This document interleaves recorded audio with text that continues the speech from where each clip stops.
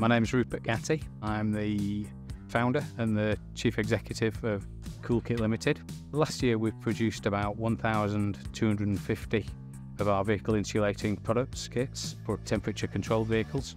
These days we're based here in Burnley. We occupy a total area of some 4 acres of industrial premises.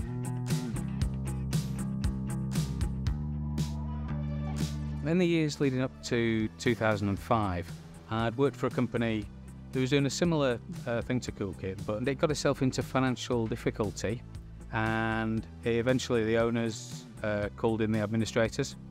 This left me unemployed and with the opportunity to pick up the remnants of that business.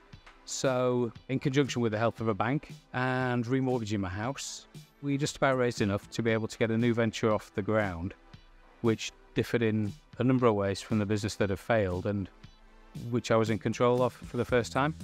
And by substantially reducing our overheads in terms of premises and executives and an unproductive workforce, we changed a number of things that have led to clearly a sustainable and invariably a profitable outcome.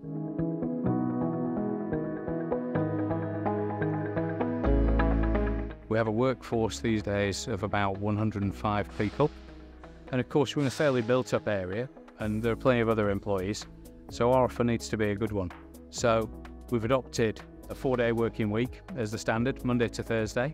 We find that that's an attractive proposition, and of course it's good for the firm if we need overtime, that can be worked more often than not on a Friday.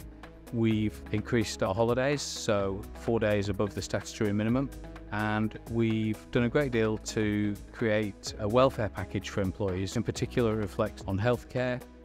I've got my family in the workplace, my family at home. I'm immensely proud of them all, and I always try and take steps that hope to make all of their lives more fulfilling too, and listen to what they've said about what they like and what they don't like, and try to act upon it.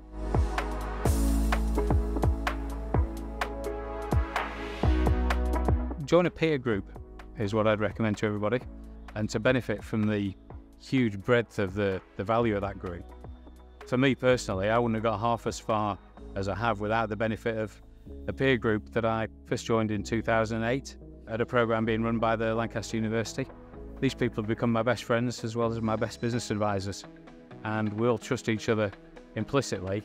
And I'd urge everybody thinking of starting up a business of their own to get as much advice as they can, whilst also trusting their gut and going with their intuition.